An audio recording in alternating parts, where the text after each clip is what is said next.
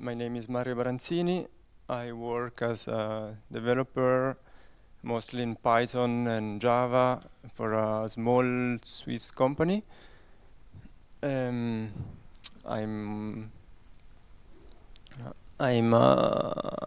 Sometimes I work as consultant or teacher for in some topics, and I always try to improve my skills, and so I'm always a student. I come from Switzerland, from the Italian-speaking part of Switzerland, and as I said, I work on a small company called OpenGIS.ch. We are specialized in open source GIS, in QGIS development, and QField is our product. Okay, today's presentations, in fact, as Tim told before, there are two presentations on more or less related topics.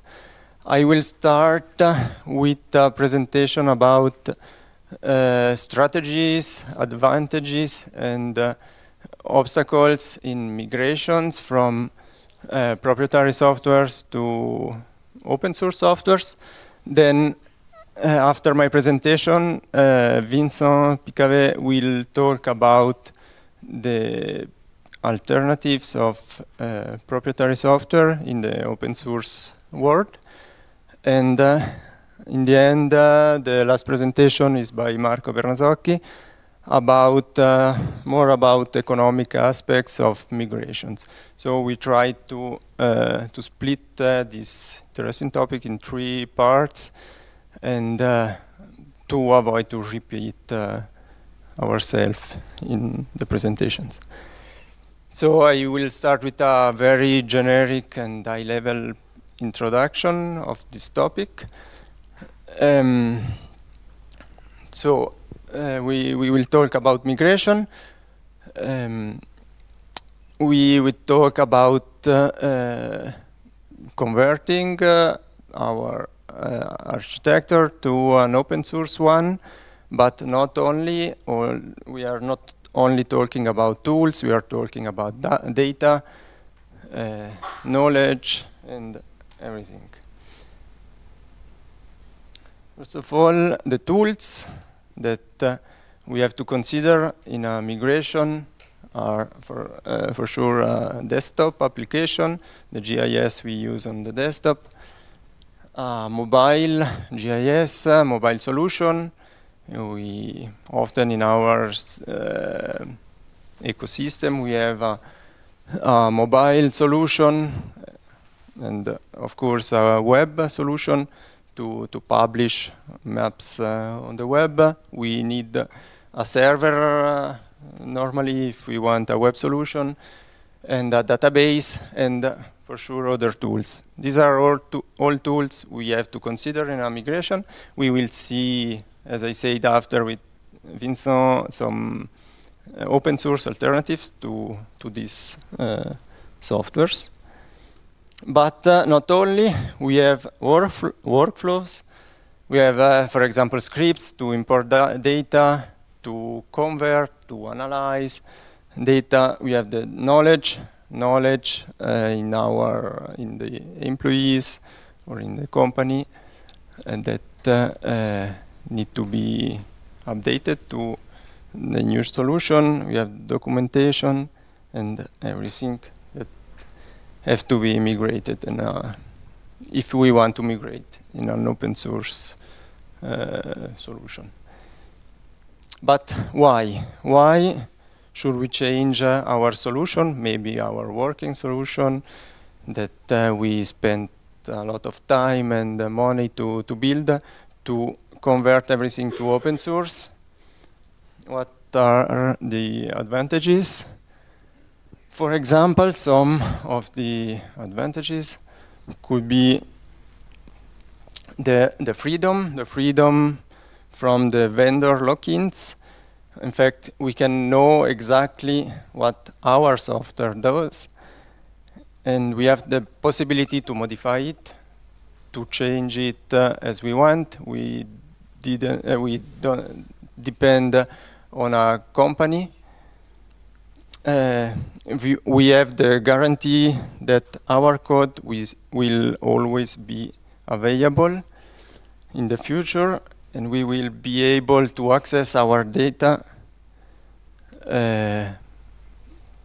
regardless of the will of a company, because everything is open and we have access to the source code. Also, the speed of improvements, if we want a new feature, if we want a modification in the code, we can always do it ourselves or ask to a company to do that. We don't depend on the company that sells the software we use. And we have also the possibility to contribute with our modification or our knowledge to the community. For sure, there are also obstacles in all that. Some of the obstacles are easily solved, others can be more challenging. But if we know them, it could be easy to prevent them. Some of the obstacles could be the vendor lock-in. Of course, the vendor of a proprietary solution doesn't want we migrate to other solutions, and they normally don't make everything easy to export all the data or the information in other systems, and so we have sometimes to really investigate, to make reverse engineering in the formats, in the files, or how the data is stored to be able to export everything.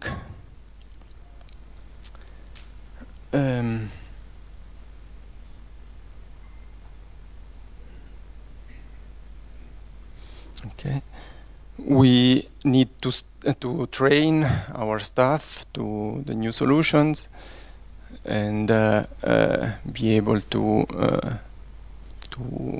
win the resistance to the change. Often there are tools. Maybe I'll come back. There are tools that allows these parts of the migration quite easily, but for some parts we really need to make a deep analysis of the, for example, of the format or how the data are stored, and we need a real deep investigation, and we have to create some customized tools to do that, but can be quite easily in an open source world because there are more and more companies that can work, can create tools to allow exportation of data. Okay.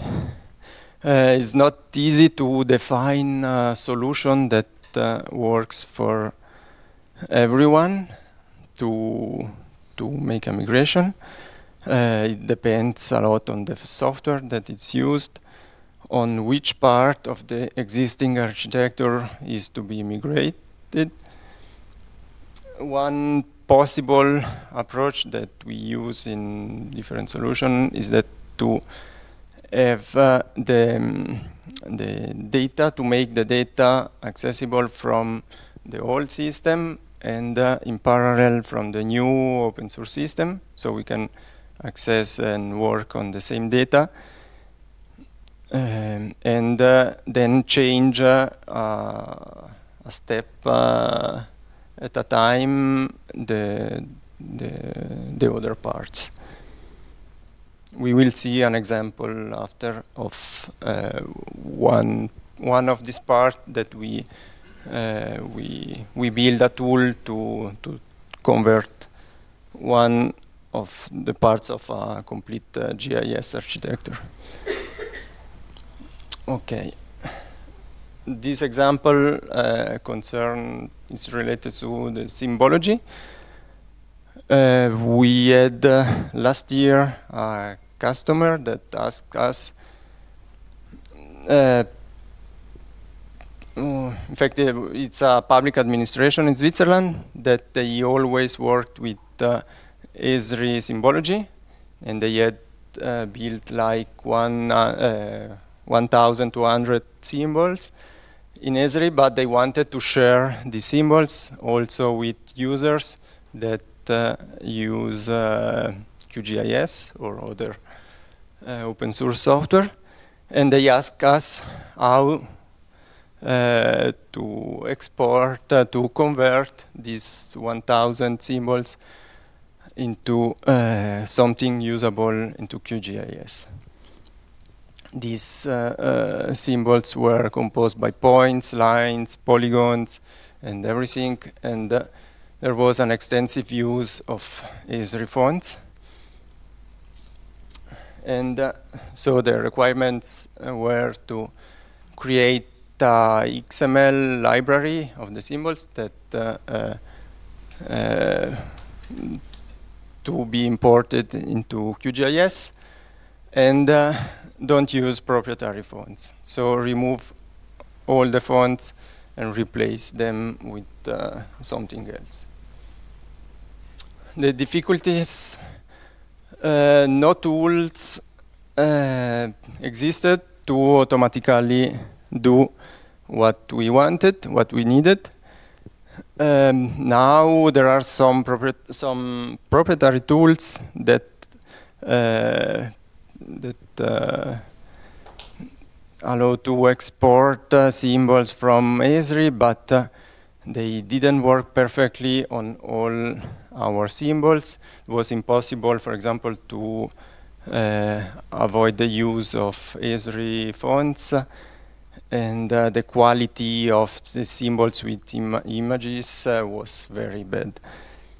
So another problem was the difficulty to interpret the Esri symbols are all stored in binary files that looks something like this. It was very difficult to understand, and in ArcGIS there isn't a way to create a script to export the information about symbols. It's impossible, unlike in QGIS, it's possible, for example, with a Python script to get all the information of the symbology you use using a script. So how could we do that? By end was not a super interesting idea. We didn't want to draw 1,000 symbols, and we wanted to create a tool to do automatically this conversion to be used in the future by everyone. But at first, it seemed almost impossible to be able to understand the structure of these binary files. But we investigated a little, and we discovered that in the open source world, someone already started to build a tool that tried to understand the structure of the Esri style files. And this project was created by one of the QGIS developers, Niall Dawson in Australia.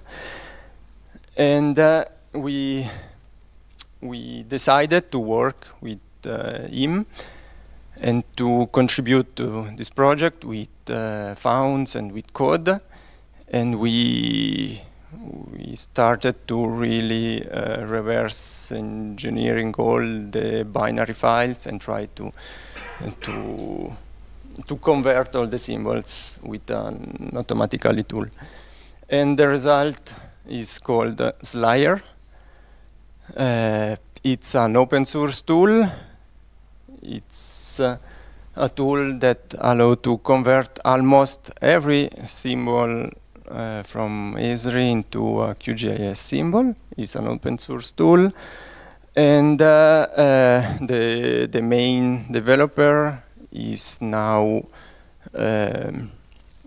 searching for fund via crowdfunding to improve new features, or to be able, for example, to convert a MXD project, so an Esri project, into a QGIS project. And I will briefly show you a small video of how this tool looks like.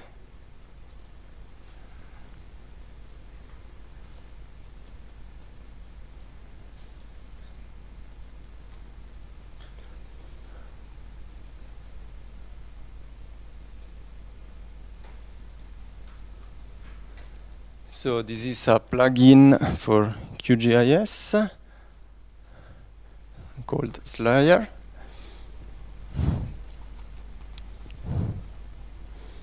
So once the plugin is installed, there are two algorithms in the toolbox that can be used. We can select a .style file, so an Esri symbology library. We can set some parameters like the file where to store the converted symbols.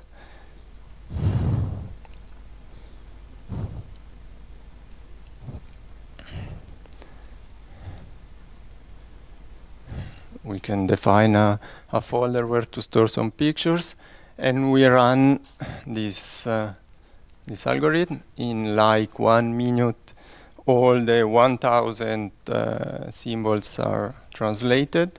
There are some small parts that maybe something that exists in Esri symbol doesn't exist in QGIS symbols, so small parts are not completely converted. On these 1,200 symbols, I had to fix manually like 10 symbols to fix some things. All the rest was perfect. And once our library is created, we can, using the style manager in QGIS, import our library.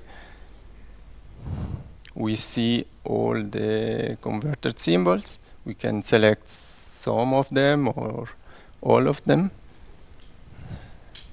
and import into QGIS.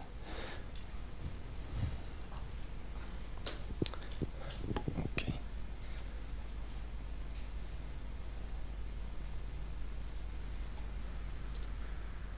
Okay, so this was a general introduction about the migration topic.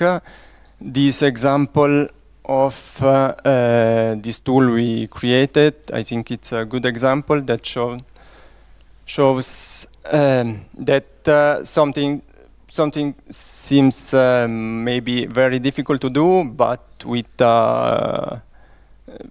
good investigation and analysis, I think it's quite always possible to create a tool to convert everything. And the big advantage is that once the work is done, the tool is available for everyone to do the same and make things easier for the others, and maybe make the world a better place. Thank you.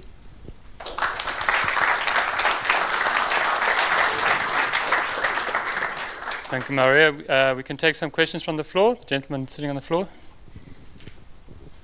Just repeat the question when you ask it for the microphone. Okay, or I keep the microphone.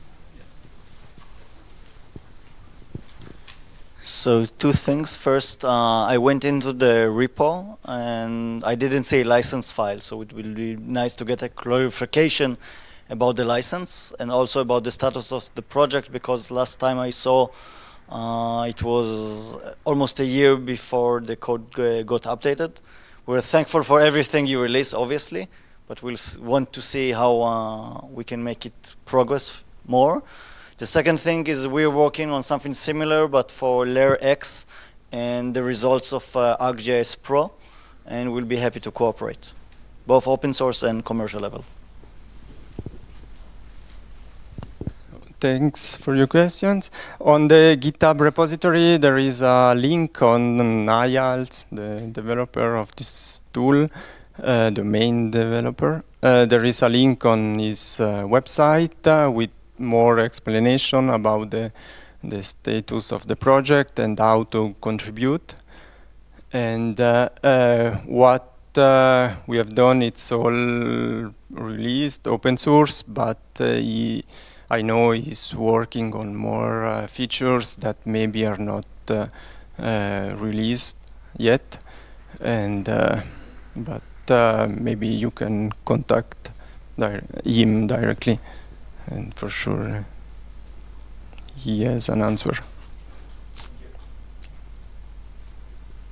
Any more questions from the floor?